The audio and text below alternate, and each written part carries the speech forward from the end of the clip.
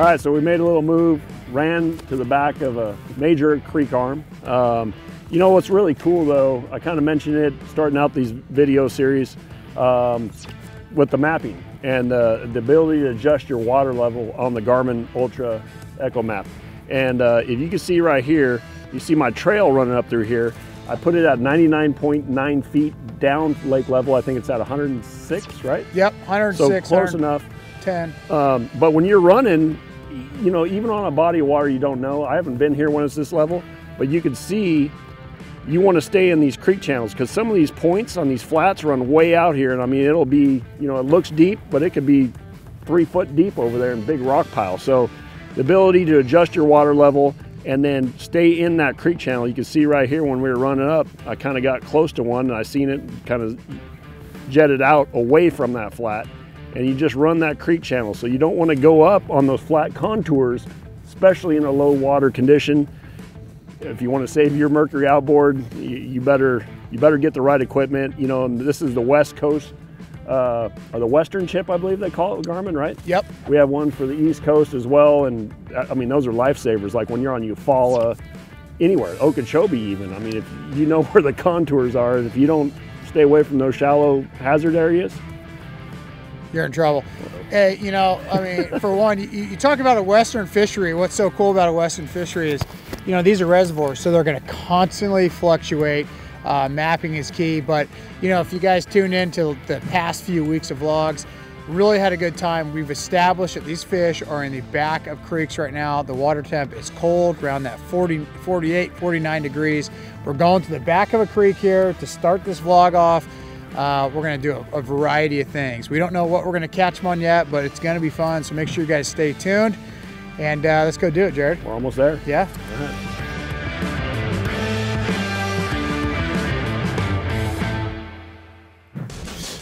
I'm a long liner. Seriously? Why not, dude? Look at him, dude. That's what I'm saying. Just go for a little while and I'll long line this thing. Oh. What are you guys doing today? Long lining picolos? Oh, for real bite. Really? Darn it. Man, am I working this thing right? Yeah. Are you supposed to work it more? No. Very little. And I'll just go. He's on, dude. Get him. Oh, shoot. My reel's all jacked up. Hold on. Oh. Yeah. God. Look at it. Dude, the reels. No, dude. My line was on like this. Oh. That was funny, dude.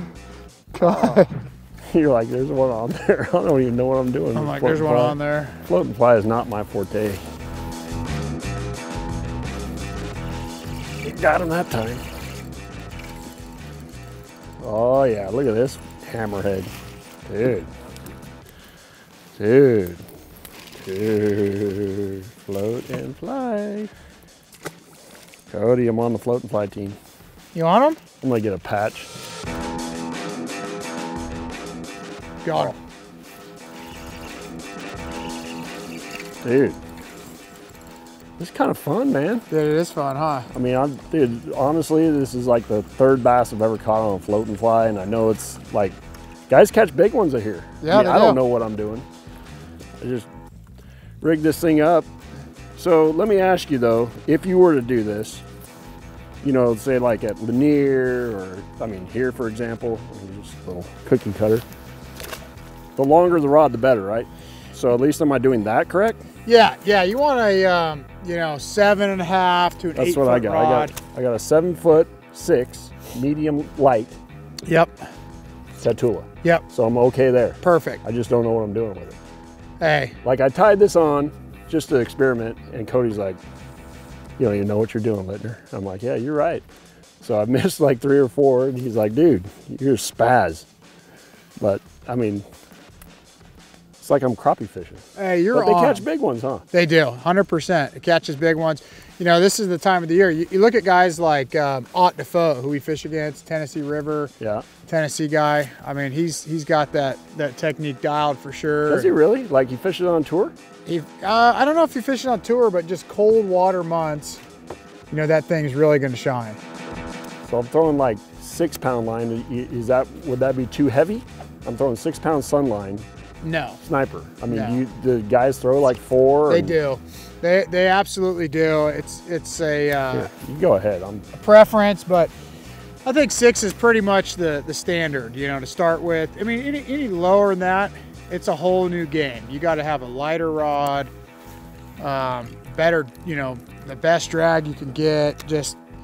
But from what you've told me, and certain guys that, you know, is like, dude, you don't reel set on them like you would like with a drop shot. I mean, you gotta set the hook, You right? got to set the hook. Yep. Because your line from the bobber, from the float going to your bait, there's a lot of line going straight down, and then you're going like this. Yep. Did I have one? You did. I don't even know. We got to get excited. Let's get Need ready. some energy. Let's get some energy. We need it.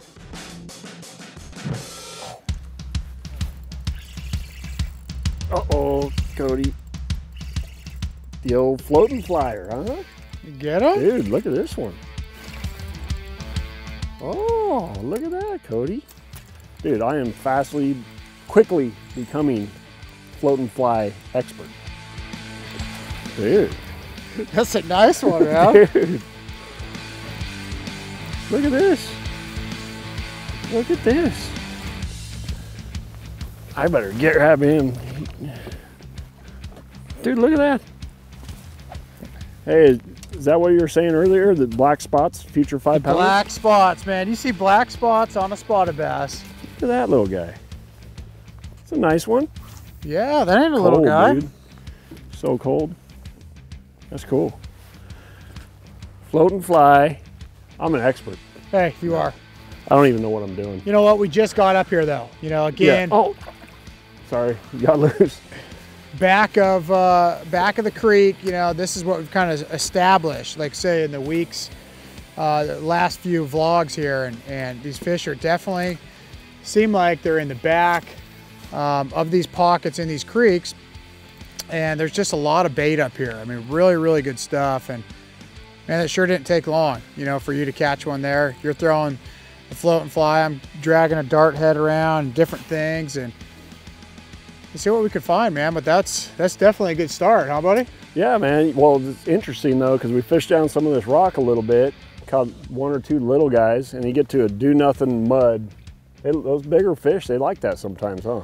Yeah, it's definitely warmer. You know, Warmer? You're talking the water up here is 47 degrees, so it's getting colder, and you know, it's that slow presentation. I'm working my bait real slow. So are you. Sometimes that's what you need to do to get some of these bites. You think those mud banks, you think anything to do with like maybe crawfish, more crawfish on them? I think personally the mud banks, Or it has to all do with the warmth? it's going to be warmer. There's definitely going to be more crawdads, and more importantly, a little rocky outcropping or something real obvious gets fished. Those mud banks don't. Yeah. You look at a mud bank over here, you know, no one's going to race to go start there. Where if it's a beautiful rocky, you know, jaggedy point, basically where everyone's going to fish. So kind of a combination of both. But you know, I typically, when you're in the back of some of these, like to fish that stuff. I gotta pay attention. Oh, Cody.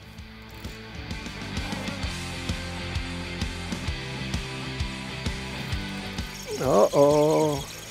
Uh-oh. Ooh. Ooh. Little one, Cody. Little Robo Ned. A cute little guy. All right, boys. Vlog time. Game on. Oh. Dude, we found the nursery, man.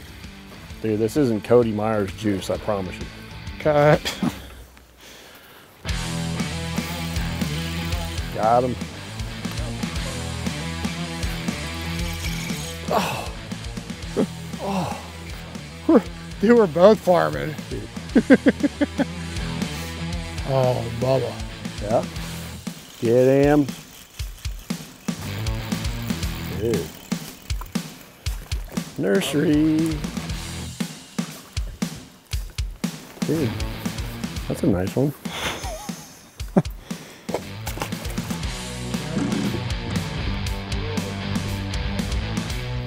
Dude, this might be a little better one. Maybe. A little bit better? No. No. We were just going Mach 10 in the other direction. Dude. Every throw, Cody. All right, well, I can tell you one thing. What's up? We're on some fish. Yeah. Just right now, we're catching this year's spawn. Pretty much, yeah.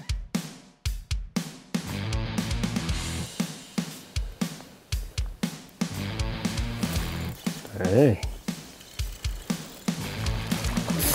Getting bigger. I mean, hard to pull away from those sides.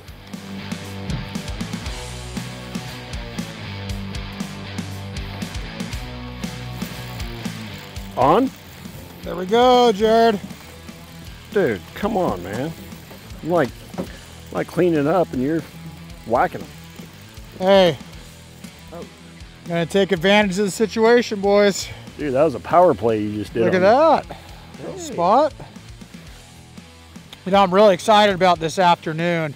It's, you know, I feel like right now we're in an area with a lot of fish. It's not a big one, but, you know, we're around a bunch of fish.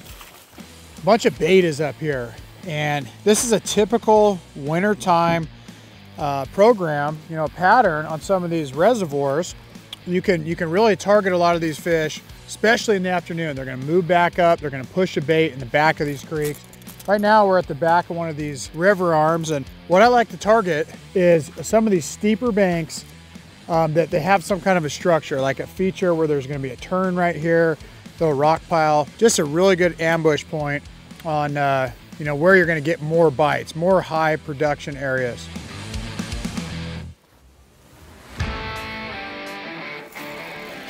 On him again? What do you got? Oh, it's a fish that was in a stump. Really? Nice little spot. He just hung up in there, huh? Yeah, it must have been hung up on a stump. Get you excited. Nice little thick spotted bass. You know, I'm throwing this little Daiwa Neko straight. It's made by Yamamoto. The thing actually bit the tail off, but really cool little bait to throw on the Neko rig. I'll have to re-rig one up and show you guys, but just a ton of action. You know, how I'm fishing this bait, you're fishing these steeper banks, and I'm kind of just shaking it down, you know, letting it fall down, really kind of stair-stepping this bait down. And the fish seem to be in that 15 to 20 foot zone right now on some of these steeper walls.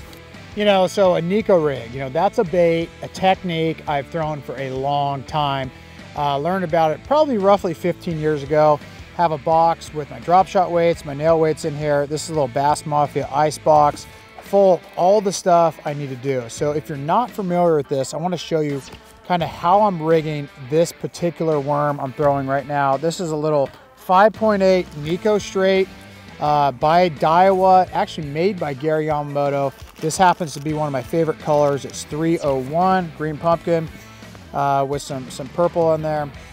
What I like to do is I like to take the nail weight, you know, and you're gonna put it directly in the head of this bait, just like this. You're gonna rig it all the way down, a 3/32 ounce nail weight, just like that. Okay, now I'm gonna put a little band on here. This is actually a little tool and a little band designed by G7. It's Shin Fukai's company. I buy these off the Tackle Warehouse just like everyone else, but you're gonna open that up just like that there. You're gonna slide this through. So I really like these clear bands, you know, that Shin makes here, G7. You can kind of get it wherever you want. You shut it down and it's gonna come off just like that. Now, the reason the bands are pretty important is when you hook the bait on there, like I'm gonna do, and you catch a fish, if you don't have a band, more than likely, every single fish is going to throw the bait. You know, this is an owner little sniper finesse hook. I'm going to rig it through just like this here. Now, this thing's going to go on the bottom, going to have a lot of action. And why I like this worm, guys, is this tail has a lot of action. So when this thing is on the bottom, it's clicking on the bottom here, this tail is going to have a lot of shake, a lot of shimmy. You can pull it through the water. You can see when a fish bites down, it's going to slide up the line. You're going to catch multiple fish on the same rig. And that is the rig right now that I'm throwing, getting a ton of bites on.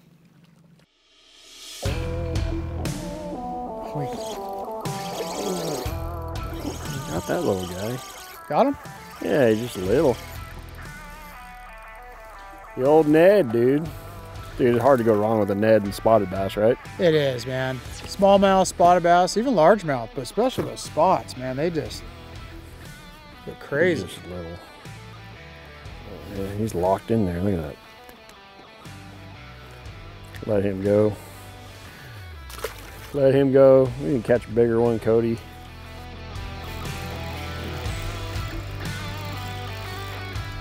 Neko? Neko. Dude, that's not a bad one. No. Neko. Got him. Bait slides up the line there.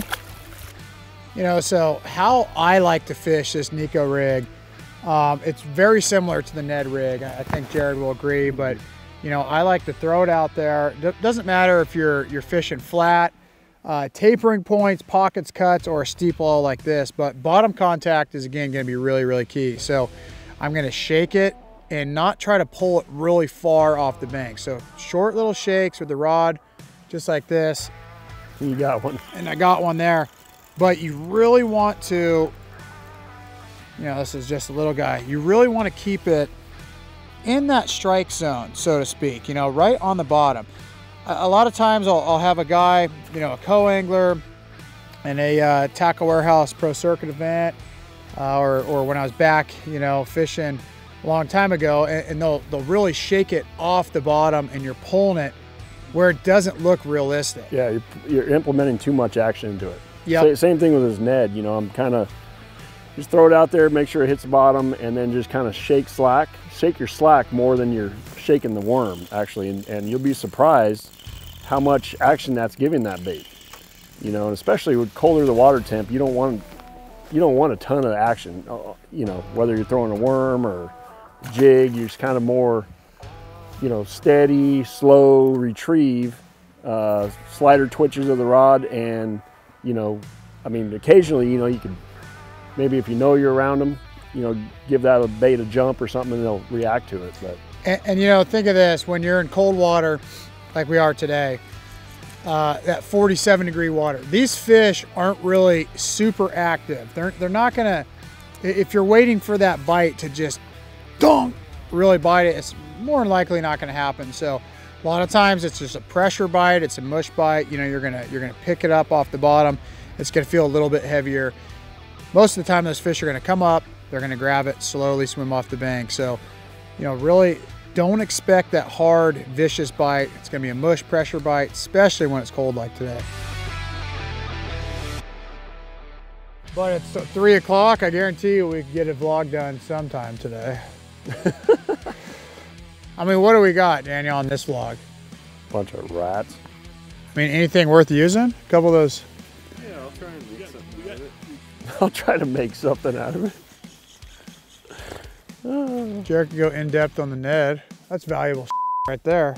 People pay big money for that.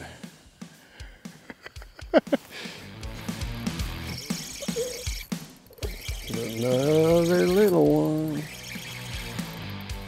I mean, they're kind of fun though. Yeah, they're fun. We haven't got no big ones in here, but it's fun. Getting bites sometimes, especially when it's tough, getting a bite is better than not getting a bite. I know that's a little tiny fish, but I want to show you right here. So this is your basic Ned worm. Everybody that's bass fishing pretty much knows what a Ned worm is. It's a stand-up head. There's several different, baits to use. Some of them float, some of them sink. So be really aware of that. Cody's wrecking another one. This here is a Robo Ned, people's worm. It's one of my favorite kind of clear water colors throughout the country. I've caught them coast to coast on this color. Desert craw is another favorite of mine. And again, we kind of talked about it earlier, you know, just fishing it more on a slack line. This here is a 1/5 ounce. It's a laser Trokar jig head is what this is, a finesse jig head. But what makes this kind of cool is the Pro V bend. That's something that I am a firm believer in, having that Pro V bend. It really locks those fish in, and you got the, you know, obviously the sharp, real sharp point, and then the hook keeper or the bait keeper right here on the shank. So when you slide this up there, even though I might have just ruined the worm by getting it off there, I probably caught, I don't know, 15 or 20 of them on that same worm. You slide it up there, that bait's gonna stay up there. It kind of locks it in. You don't need to use super glue or anything like that. But just a really neat head. It just came out maybe, I think last year around ICAST time. Pro V, Trokar, finesse jig head. So they make some with a weed guard on them also. We're kind of fishing more open water, like if I was fishing around brush or trees or something more like that, I'd use the weed guard on there. But that's the basic setup right there. Throwing on a 6-pound line, and you know, just because this water's clear. But again, it's just don't overwork the bait, I guess, especially in cold water conditions. Wouldn't you agree, Cody? Absolutely. That's really the key. I mean, too much movement in 46, 47 degree water is really gonna, you know, have your bites go way off. So real slow movements, keep it on the bottom. It's really gonna help you catch more fish when it's tough conditions. And hey, you know, this morning we started off really, really well, you know, and it was in the previous vlogs. Today we're just experimenting. We ran up to this river here, trying. You know, we're getting a ton of bites. We haven't caught any big ones yet, but you know, it's part of it. But at least we are getting a ton of bites, and you know, having fun, really. Like I said, the size is not there, but you know, more times than not. Well, it's like if you're practicing for a tournament, you'd run up here. Yeah. I mean, you got to kind of check these areas out, and obviously you probably wouldn't, based on what we've seen, we probably wouldn't come back here if we were fishing a tournament, say tomorrow. Be like, well, you know, we're confident in some other areas that have a little bit better quality, but there could easily be, you know, 2 to 3, 4 pounders up in here too. Absolutely. And these are proven techniques that, you know, we use, and they're going to help you guys catch more fish. Yep. Really, no matter where you're at, but especially when the bite's really, really tough. Uh-oh. Oh, old hammerhead? Biggin? It feels a little better. Dude, taking some line. A little bit better, Jared. A little bit. A little bit better.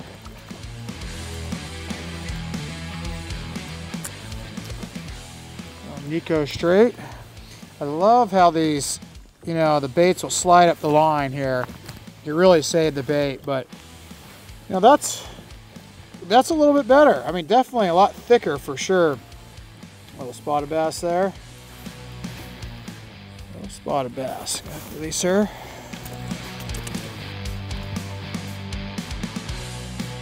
Get him. Dang, dude, this is fun. Dude, look at this one. Oh. Huh? Dude, it's crazy. Like, you know, I mean, it's kind of a weird technique. I mean, this is the most fish I've ever caught on a float and fly technique deal, but it brings me back, dude, when I grew up in Minnesota and I was like 5, walking out to my end of the dock, throwing a bobber out with a night crawler and just catching walleye or pike or bass, whatever, and watching that bobber. And that's just fun. Kind of brings you back to when you were a kid, and you know, and just watching that thing, you're like, oh, you kind of get addicted to it. For sure. Look. So, do you miss swim baits, flipping sticks? Or are you a bobber guy now? No. I'm just doing this because it's probably the last time I'll get to do this whole year. And it's kind of, like I said, it's kind of, I don't know, it's a different technique than I've ever done. Yeah, you're I know guys catch big ones. I mean, guys win tournaments up here and some other areas of the country too. Yeah, and right now we're covering really both spectrums of the water column. I'm throwing down on the bottom and that 25, 30 foot range. You're throwing up on the bank, getting suspended fish. So it's good. You know, if one guy was to really get onto them, a lot bigger fish, and we know really where to target too.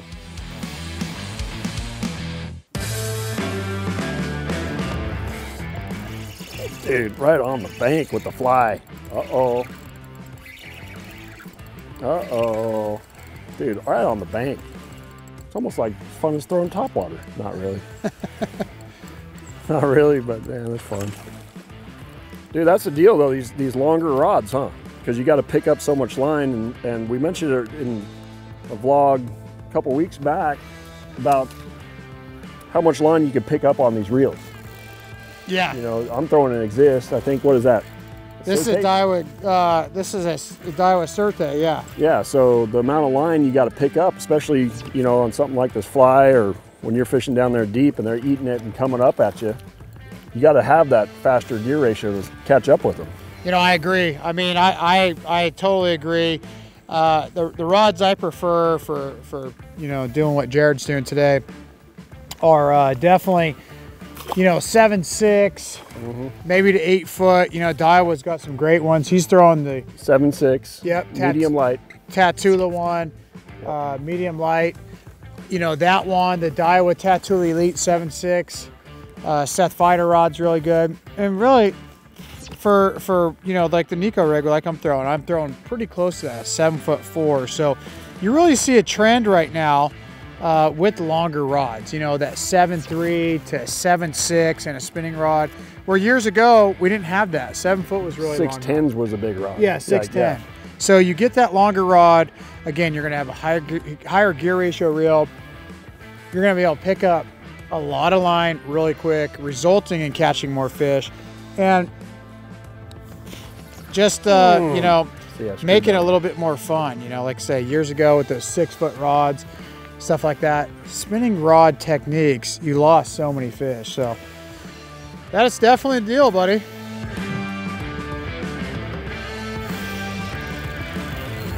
Oh, digging? That felt pretty good. Like for the day. For the day. Like a 2 younda. Jared? Yeah. Nothing. We got nothing. I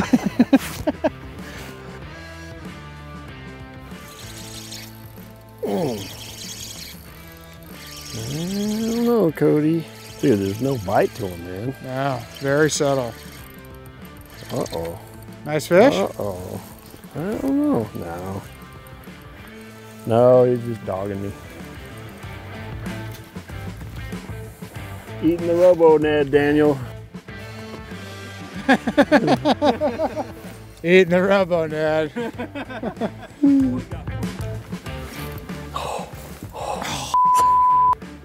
Hogging them, dude. I mean, there's trophies right here. They're trophies. Jared loves Shasta, dude.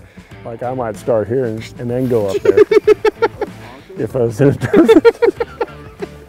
You can't drive past this hog spot. Get him. There he is. Another one on the float fly, Cody. Dude. Uh-oh. Uh-oh. Hey. Dude, I starting to appreciate this floating fly. I mean, it's kind of fun. Dude, that's a nice one. Hey, what did I tell you about this wall? Dude, he says, all right, man, we need to get one good one. Let's go to this wall. But it's been fun, dude. Look at that thing.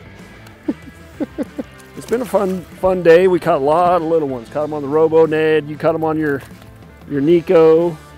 And I caught some on a fly. So that's pretty cool. But tomorrow, what are we going to do? Go to a different section of the lake, try some different techniques? Yeah, I'd definitely say, we go to a different section of the lake. We've really kind of fished most of the lake right now. We're catching a ton of fish, bunch of different techniques. And, each end of the lake seems to be a little bit different. But you know what, Jared? Like always, having a blast. Today was really, really cool. Caught a ton of fish today, absolutely Ton of fish. You know, we caught some nice ones along the way. And you know what, guys, if you guys like this vlog today, make sure you guys like, share, tag a friend. And, gear giveaway, make sure and check that out. Stay tuned for that. And yeah, we got more coming. So it was fun though, man. I learned a lot. I mean, you taught me your secrets with this little floating flat deal. That wasn't even mine. Jared pulled this out. Dude. You guys check back in next week, see what we do tomorrow.